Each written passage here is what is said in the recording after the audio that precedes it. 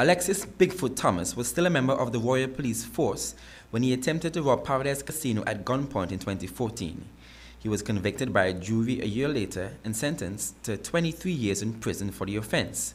On Tuesday, Thomas' attorney argued the sentence was excessive, given his client's age and other factors, including Thomas' previous good character. Director of Public Prosecution Anthony Armstrong agreed the sentence should be amended on the basis that the trial judge erred in principle when he handed down the sentence. The DPP opined, and the Justices of Appeal agreed. The judge appeared to have been influenced by a mandatory minimum sentence imposed by Parliament. These stipulations are frowned upon by the court as they limit the judge's power of discretion. The DPP added the sentence fell outside the normal range of sentences for such offences in the jurisdiction and suggested a range of 15 to 18 years. The Court of Appeal subsequently reduced the sentence from 23 to 18 years.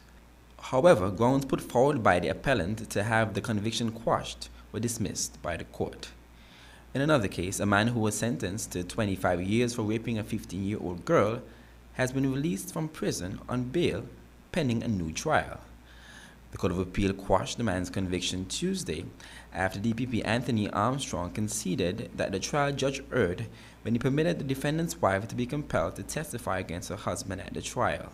The rule of marital privilege disallows a wife from giving evidence against her husband. The appellant, who had been on bail prior to his conviction in 2015, has been released on the same terms as his previous bond. I am Jamie J. Roche reporting for ABS News.